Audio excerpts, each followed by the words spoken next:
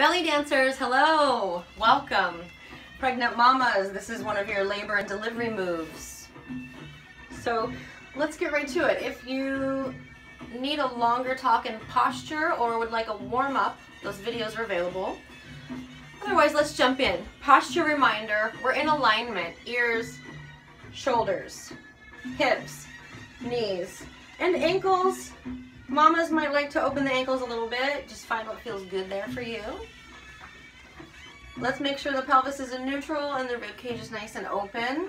And let's begin to drop and lift the hips. We're listening to Upper Egypt Ensemble.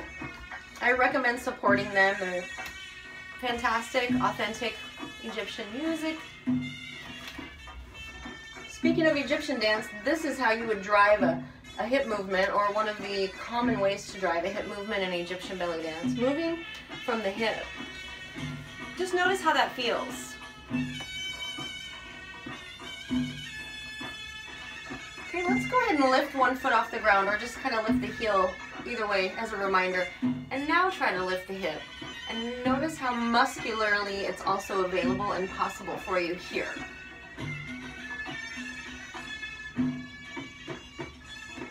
Dropping the feet back down, squeeze alternately your butt cheeks as well.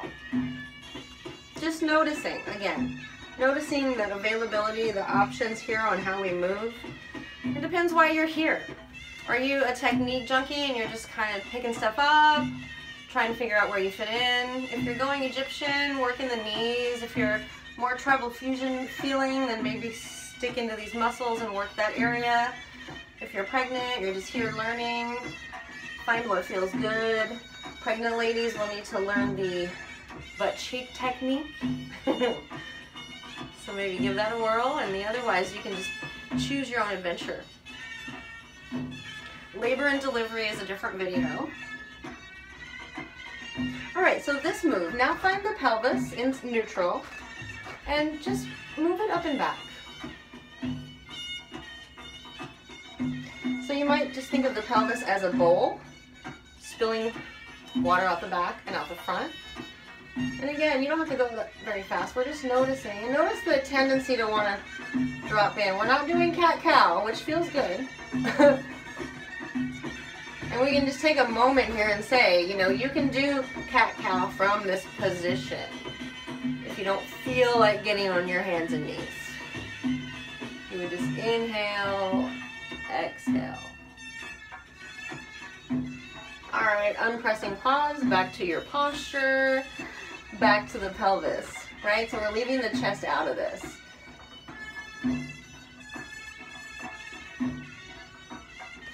Okay, coming back to the center, we're going to combine all four of those movements into making a circle. So I'm just going to move around so that you can see my pelvis moving from the different angles. But I'm basically going side, front, side, back, or side, back, side, front. I'm basically starting somewhere. Start wherever you want. I have a tendency to start on the right. Start where you like. We're going counterclockwise right now. If you're going clockwise, just stick with that. And now that we switch, now you switch. Switch your direction. Think of your tailbone, that pointy thing, right?